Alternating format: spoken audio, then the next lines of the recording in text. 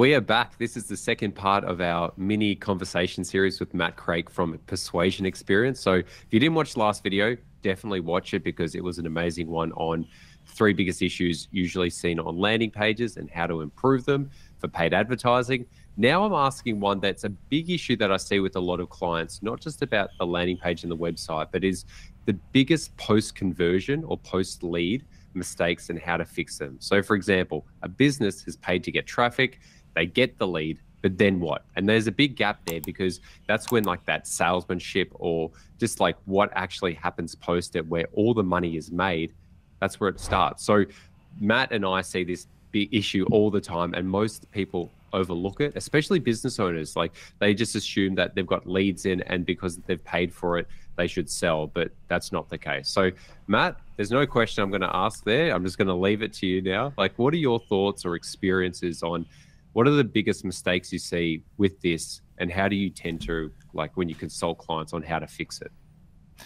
Yeah, the biggest mistake is just not really having a process. Like the job isn't done when you get the lead, right? The job starts when you get the lead, essentially. I know, obviously, you put a lot of work into the advertising and we put a lot of work into the conversion, but really nothing really happens until that sale gets made. So you really need to have a strong process. So let's unpack what a good process looks right now. I'm going to go with the lead gen space, not necessarily like the e-commerce space, but a lot of it can still apply. So from like a lead gen space is the first thing is someone puts in their details to say, hey, I'm interested in whatever you're offering. What needs to happen? Well, first thing that you need to do is make sure that your lead submission gets sent to a thank you page, right? You need to actually send them to a place that says, yep, hey, we've got your information and everything's starting to work in the background. And with a thank you page, never thank them. You want to congratulate them. So congrats them on the next step that they've taken. And then you want to tell them of the process. So, hey, here's what's happening next. And just be quite granular in terms of what's exactly happening next. So, hey, in the next 24 hours, one of our people from the customer success team are going to get in touch with you.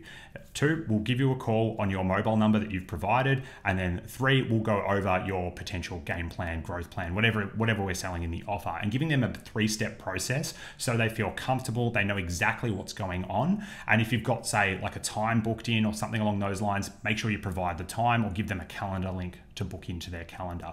And that simple little thank you page, congratulations page puts them at ease. It'll actually stop them searching competitors and also doing the same process with 3 other competitors. And then lastly, at the bottom of that page, just add some social proof to it. So they're like, oh my God, yeah, these guys get the results. And we talked about in a previous video, you might not potentially look at video testimonials, Michael.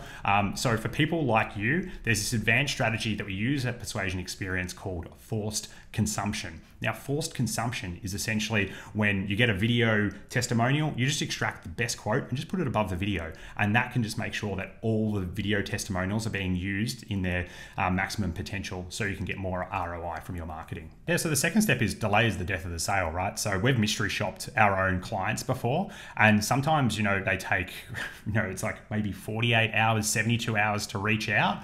So if you've waited 72 hours and someone said, hey, yeah, I'm ready to find out more information, each minute you wait, they're potentially looking at other options. And delay is death of the sale.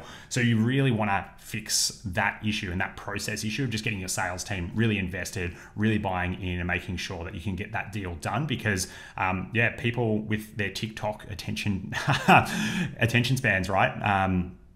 What's going to happen is they're just going to shop around, right? You're going to lose the deal. And, just invested money in the Google ads, you can't be having a slow sales process or no sales process at all and just sort of like, oh yeah, I'll call them when I call them. And if you do have a sales team, you definitely need to set the standard because we sometimes see sloppy standards when it comes to the sales process. So sales process is essentially have a good script, make sure that you're fast and be helpful, right? Those are the 3 things that you want to be focusing on there. Especially with Google Ads, I know that it's in the moment intent-based search. So when people are searching, they've proactively put themselves in an action-taking buying mode. So if you can meet them as close in that time, obviously with ads and then a landing page and then a conversion, but if you can close that gap of time between that, the probability of success goes up like astronomically. It's pretty clear because they're actually already in the buying intent mode. It's very different from Facebook, for example, where it's a disruptive media, or YouTube where it's disrupting. Like someone's literally typing something into Google, they are proactively looking. So what you're saying here is extremely practical and extremely insightful. In terms of like a big thing that I speak to a lot of clients about is making sure that they've got maybe like a mini follow-up email sequence just post the conversion, like you're saying all this, just to ensure that if people don't pick up the phone call or don't do that, that they already are in this like system of just being reminded, because people don't buy off the first click or people don't buy off the first call, but they do need to be gently reminded. Like, what are some simple strategies just there on what you'd recommend someone to do? Yeah, so we just talked about the thank you page and the congratulations page, essentially just summarizing that into an email that goes out to the email that they've provided, saying, hey, this is what's happening next, and yeah, these are the steps. And then also just like a link, hey, if you're interested in any of our case studies, here's more information, right? And you can never underestimate how fascinated a new prospect is with your business. You might be like, oh, we've already got that on the landing page, we don't need to send it. Trust me, you need to send it. If you want to increase your sales conversion process, send that out in an email with all the case studies.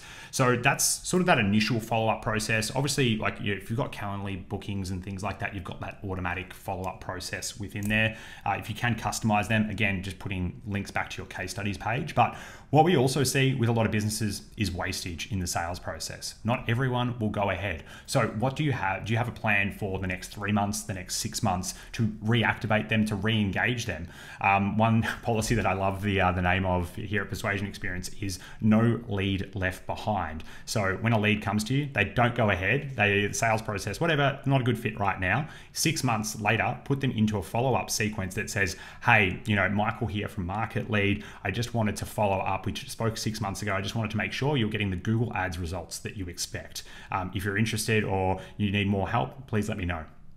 Question mark. Cheers, Michael. And that little process can just get a whole flood of people coming through because, especially with what you're selling, it's a constant need. And yeah, having a no lead left behind policy, depending on like the buying cycle, if you're a 12, like let's just say like car insurance or something like that, you might add it, you might have a 12-month or a 9-month sequence or something like that. So yeah, that would be really the process, right? Like you just need to make sure that you've got all these touch points mapped out. And that's why we call it our brand Persuasion Experience, right? Your PX. Having a look at your full user journey and designing a funnel to really provide as much value to your end customer so they feel valued and they feel supported through that entire process, because when they feel that, they're naturally going to be with you for a long, long time.